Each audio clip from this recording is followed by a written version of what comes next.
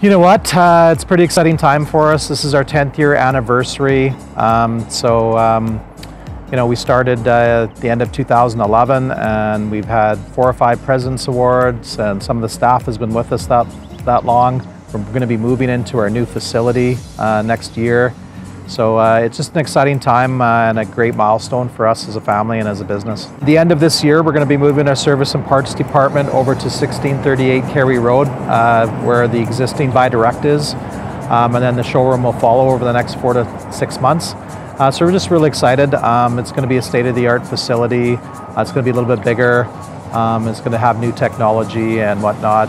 And you know what? It was just time for, we've kind of outgrown this current facility. We've taken it from selling, 400 or 500 cars to 1,200 cars a year. So you can imagine what kind of facility and what kind of operation we need over the last 10 years. So we're really excited about the move, and I know the staff are, and I'm hoping our customers are going to like a little bit more convenient location. I think being a family-owned business, and me coming from a small town, I kept some of that feel to it. I was able to work for, some really good dealers early on in my career that really focused on, customer experience and employee experience. And we're not perfect, but we really try and focus on that as much as we can and keep growing as a company.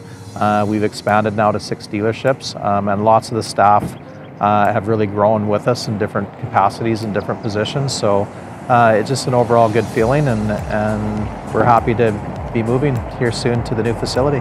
Well, I think technology has advanced so much in the car business. I was in Weyburn recently, my hometown, and I drove through the car dealership where I started, and it made me reflect on how much the business has changed. Well, nowadays, the way you communicate with customers, the way you communicate with your employees, everybody's on the internet, everybody's online looking at vehicles, they're very educated. So I think we needed to have an initiative where we are innovative and making sure that we are ahead of the game on technology, and part of that is social media. So it's part of a mandate, it's a requirement for all our staff to be good at it, and we're still improving. So I think that's helped, that's what customers want, and that's how they're communicating. So we need to be good at it.